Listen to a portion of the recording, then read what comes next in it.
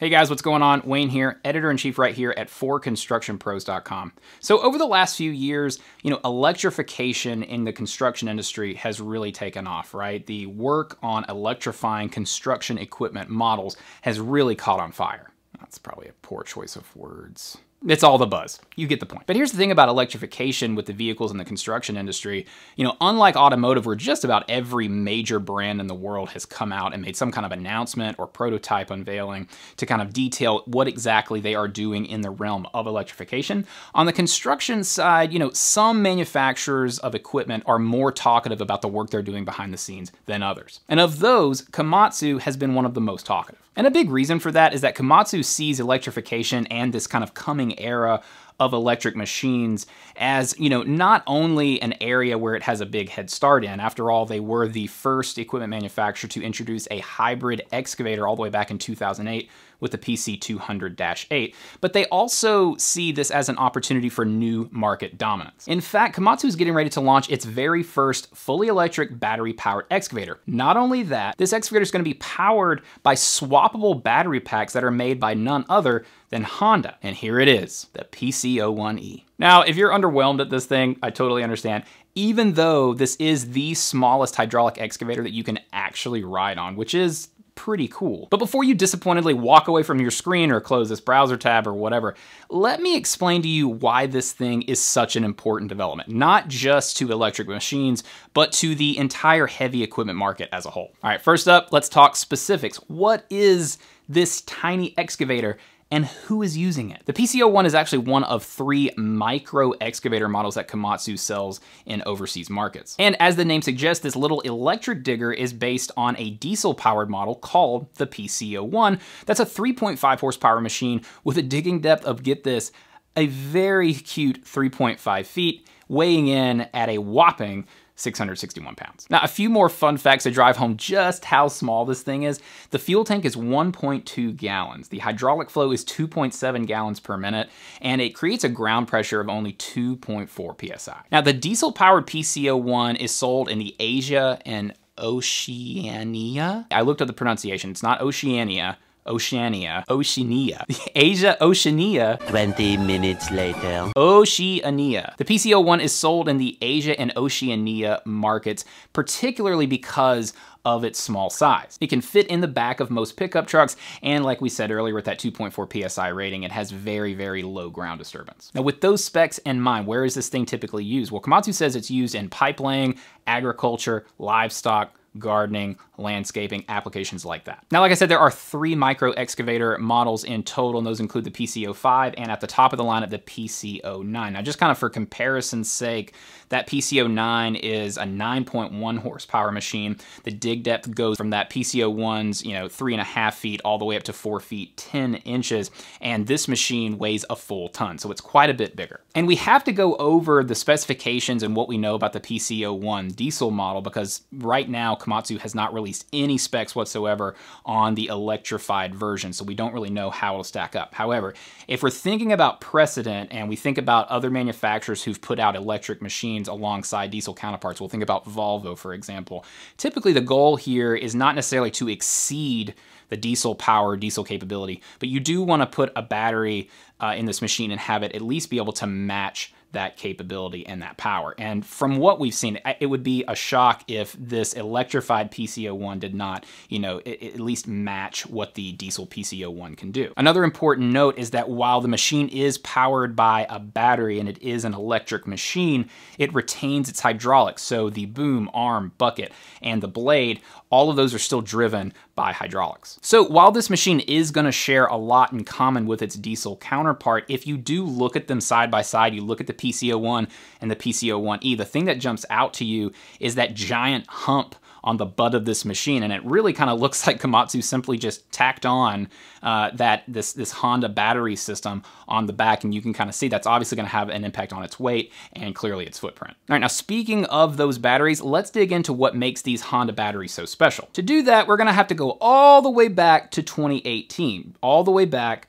to the before time, and the Consumer Electronics Show where Honda first unveiled these mobile power pack batteries, MPP for short. Now, it's kind of hard to find this information in Honda press releases, and the Komatsu Honda joint press releases don't really say, but according to info released at the time in 2018 when these MPP battery packs were first unveiled to the public, each battery pack holds about 1 kilowatt hour of charge. All right, but what does 1 kilowatt hour worth of capacity really mean? So for comparison's sake, let's take a look at the other battery development project that Komatsu currently has going on right now. On this project, Komatsu is partnering with a California-based company called Proterra, and Proterra is a well-established player when it comes to commercial battery technology. And up until this announced partnership with Komatsu, really the bulk of the company's work has really been on electrifying commercial buses and trucks. For instance, in 2017, one of Proterra's 600 kilowatt hour batteries enabled a bus to travel 1,102 miles on a single charge. And for that Komatsu partnership, it's probably safe to assume that whatever battery that Proterra and Komatsu are working to kind of build for a mid-size excavator that has the capacity to power a mid-size machine of that size, think about a 14-ton machine for a full 8-hour workday, it's probably pretty safe to assume that they're trying to adapt similar battery technology that's going into these buses and trucks to put it inside of an excavator. Now, if we want to take this battery capacity comparison even further into the automotive world, Tesla's latest Model S has a 100 kilowatt hour battery pack.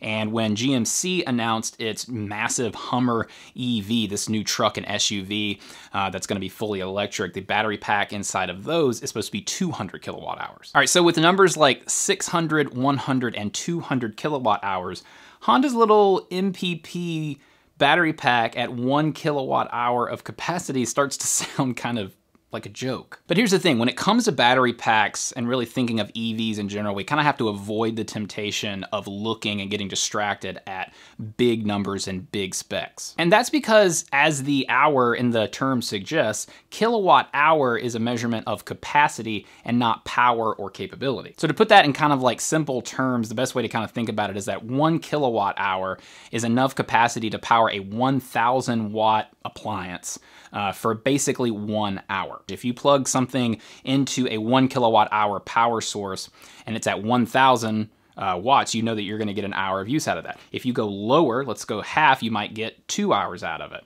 But if you go above that 1,000 hour mark, that's when your hour capacity starts to get less and less and less. But still, in the grand scheme of things, 1 kilowatt hour, obviously, it's not a lot. But that's exactly why back in 2018, when Honda first introduced these battery packs, that they were introduced as, you know, a power source for small vehicles and smaller things. Things like, you know, robots or mobility scooters or even UTVs. In fact, right now, most of the world is excited about these battery packs because Honda is going to start developing them to put them in their motorcycles. What's funny in the context of this discussion around what 1 kilowatt hour is and is that a lot and how long will it power even this tiny little machine, if you look closely at the PC01E's kind of design and that battery pack on the butt that we mentioned earlier, there's 2 slots for batteries. So that seems to suggest, anyway, that 1 kilowatt hour battery by itself was not enough, that this excavator, you know, even as small and diminutive as it is, still requires 2. But again, this whole conversation kind of boils down to capacity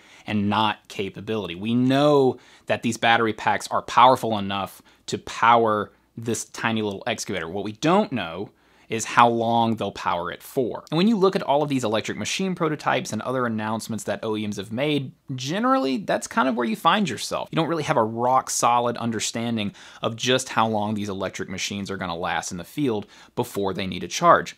Unfortunately, that question, how long does it last between charges, is really the primary concern of end users, of contractors, of operators out there when it comes to electric machines. Largely, it hasn't been, I don't think this is going to be as powerful. Really, the power question has in large part kind of been answered by the sheer power of cars like the Tesla or this new GMC Hummer. Everyone knows that they put a lot of torque and a lot of power to the ground. The question for now is, what is the range? How long can I put this thing to use before I'm going to have to stop and plug it in? But that's exactly why these Honda MPP battery packs are so important. All this talk of capacity really brings us to the big push in terms of development and engineering that Honda is putting, and now Komatsu, are putting into these MPP battery packs.